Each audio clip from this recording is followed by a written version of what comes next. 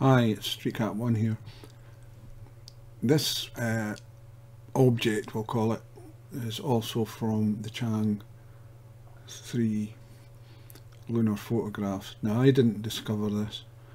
It was put up on YouTube or whatever a long time ago, and when I saw it at first I thought, nah, but considering the amount of finds I've found on the other photographs, I went and had a look at this and was quite impressed.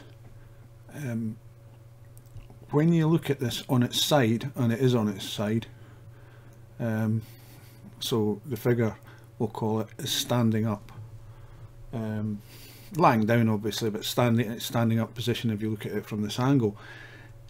I had a closer look and you can see what looks like a head, a mask of some sort, and some sort of tube coming down here.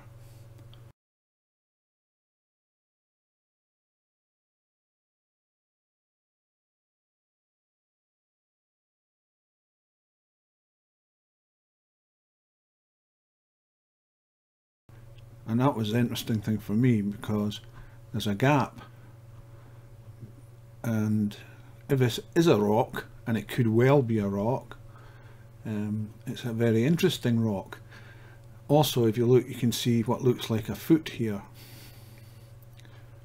Now, this has been uploaded to YouTube, as I said, quite a few times. I don't think anybody actually turned the picture on its side and actually looked at it to see, you know, examined it in detail. You also see here what looks like some sort of, you know, gun or arm. So if somebody is lying down and dead, for want of a better word, you know, this could, you know, could well be what that is. That's all I'm saying. I'm not saying it is that, I'm saying it does look pretty interesting. So what I'm going to try and do is put it in Irfan view and try and enhance it a bit, and then just put the results up. Okay, now I've put the picture into Irfan view. My first thing to do would be to resize it, make it larger. So I'm doing that. I'll double the size twice. That should just about fit into this frame, and it does. Okay, my next thing would be to color correct it. Okay, so that is increasing the contrast. I'll leave the gamma where it is, lower the saturation, apply it to original, and see what we're left with. Doesn't really give us much more of an indication of what this actually is, but here you can see what I was calling a breathing tube. There's something on we'll call it the mouth, a face mask or something, and some sort of tube coming down like that. You've got the elongated head that was seen in one of my videos from the same photographs.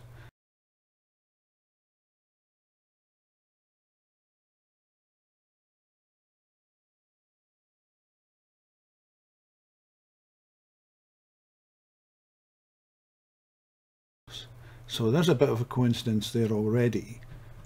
You have here what looks like a leg with a protruding foot or feet. Certainly I can only see what looks like one leg and one foot. And as I said earlier, I didn't discover this. Other people saw you know, something in this and uploaded it, and it had quite a lot of views on quite a lot of channels.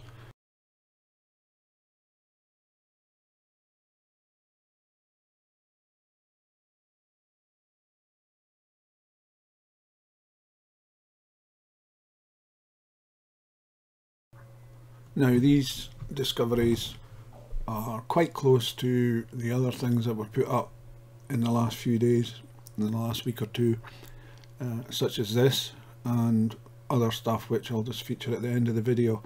So when you find something like that a mile or 2 miles away from a supposed dead body, a supposed alien figure, and you put all these things together. What are your conclusions? Well, I don't have any conclusions because it would be all guesswork. But to find all that within a few square miles of each other suggests there is something going on, and that's all I'm going to say.